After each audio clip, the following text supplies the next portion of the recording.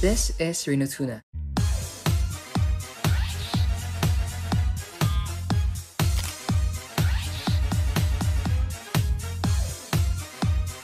And in this video, I'm gonna turn this simple object into a character, applying some of the techniques that I've learned from Rinotuna on his course from Coloso. So by the way, thank you Coloso for sponsoring today's video. Coloso is perfect timing because I actually love Rinotuna's artwork. Could you teach me to be just like you? Okay, so when you open the app, it will look like this. So they will welcome you like this. Would you like to pick up where you left off? Yes, you can confirm it. Oh, what? So it turns out I can screen record, so I'll just record a preview on my phone later.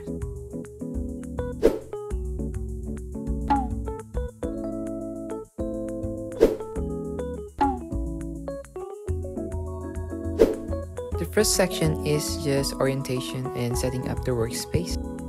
And the second section is focused on drawing characters with lines, not with any color. And on the third section, you'll learn color theory and how different lighting scenarios can affect the colors. Fun first starts. In this section, you'll get to learn how to design characters, how to collect references, apply what you have learned from section 1 and 2, which is color theory, and how to draw. The rest of the sections are mostly for compositions and detailing the design of the characters.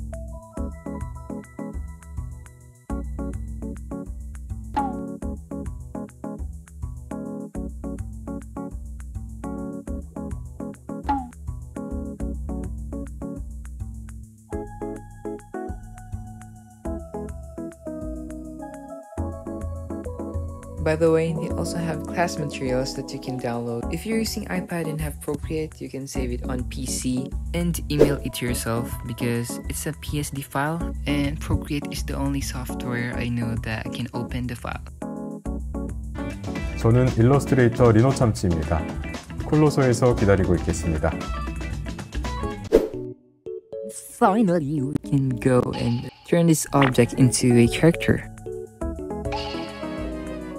I decided to give her a hat to make the silhouette of the lamp and the creepy cute smile to get the concept that I'm looking for.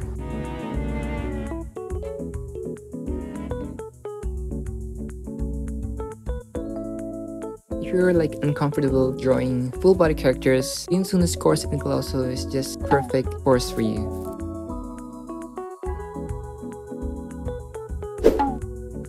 I decided to give her some wings, some kind of like a bat, because I'm thinking of something creepy, fun, and cute concept. So I kind of want her holding the lamp and then kind of like a trick or treat.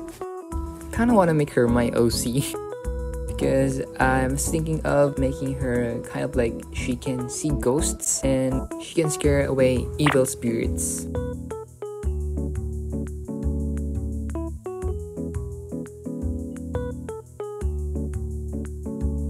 So this is how the design turned out and I'm pretty happy about it, so I'll start to polish it.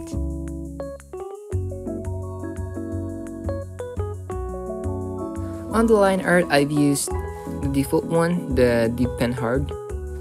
After that, I will just set the line art layer to a multiply layer so I can see the colors that I'm putting in, even if it's covered by the line art.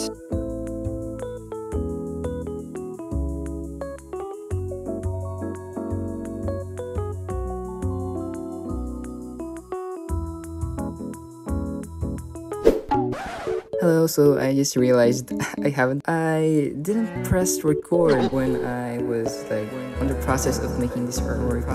Well, there's a speed paint after this, so that's good. Yeah.